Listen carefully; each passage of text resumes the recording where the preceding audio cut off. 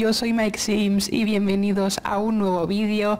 Esta vez, después de mucho tiempo, volvemos otra vez con una nueva construcción y bueno, tengo que contaros un montón de cosas ya que hace un mes que no subo vídeos, pero bueno, como ya os comenté en el vídeo anterior, que fue la colaboración de Simmertown, dije que a partir de julio no iba a poder subir vídeos por tema de exámenes y tal. Y nada, pues tal y como dije, aquí estamos otra vez. Por fin estoy de vuelta. Llevaba mucho tiempo queriendo hacer un speed build. Y bueno, pues aquí estamos otra vez. Y esta vez es que es súper especial porque es un restaurante de Sulani. Y es que me compré la expansión pues a finales de julio, no, a finales de junio, perdón, y claro, como estaba estudiando, pues tenía la cajita de los Sims, vida isleña, y no podía jugarla. Era un poco frustrante, pero bueno, ya por fin estoy aquí y nada.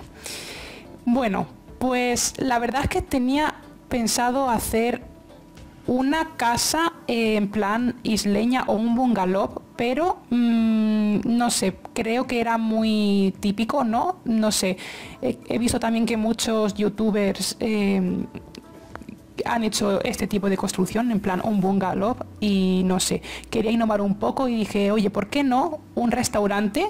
Ya que no hay ninguno en Sulani, y pues nada, pues aquí lo tenéis. Bueno, y la verdad es que he probado muy poco esta expansión.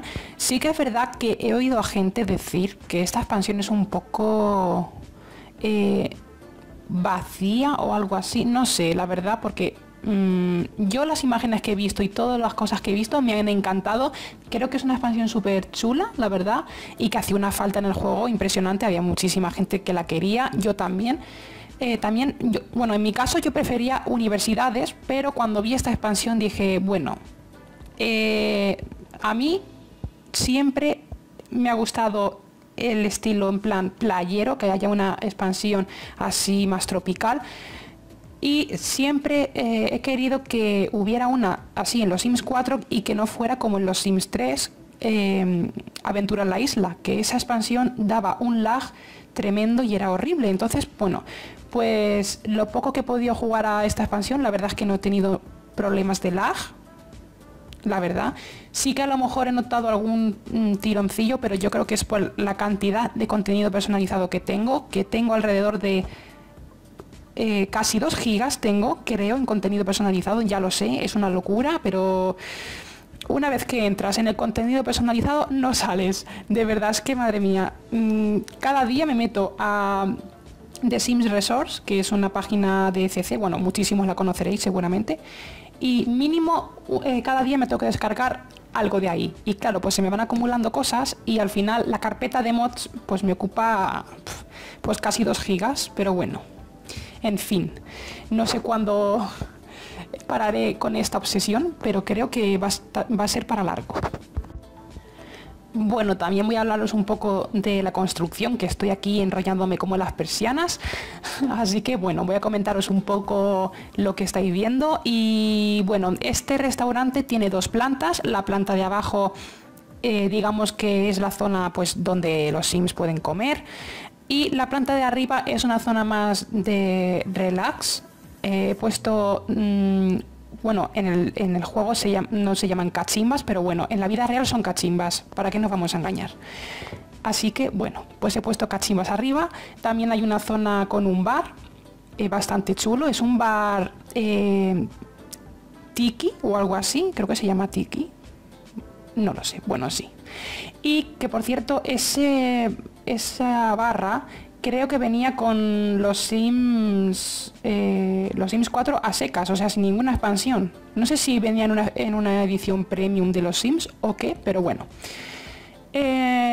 Bueno, aparte, este restaurante es un poco especial porque en el exterior tiene un jacuzzi. Ya me dirás tú en qué restaurante hay un jacuzzi. Pues sí, en este nada más. Así que bueno, los Sims que vengan a comer aquí o a cenar o lo que sea, seguramente que sean Sims con bastante dinero, porque la verdad es que mirándolo así, el restaurante no parece que sea muy barato. Así que nada.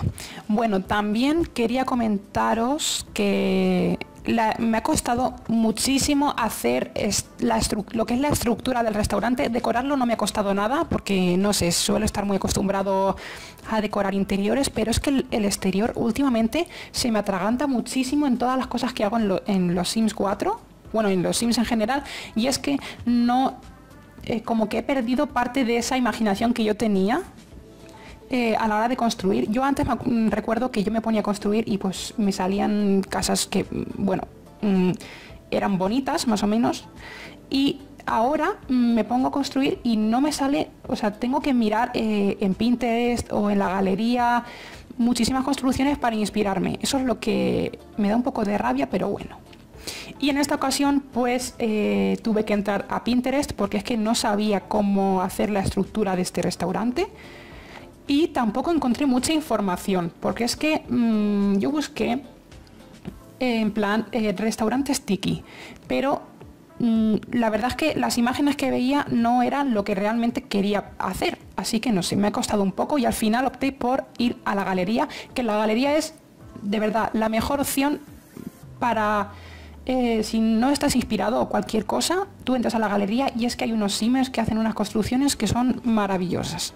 Así que yo entré y vi una construcción que no recuerdo de quién era, sinceramente, y era una estructura muy parecida a este restaurante y la verdad es que me ha ayudado un montón, así que pues no sé, la copié un poco.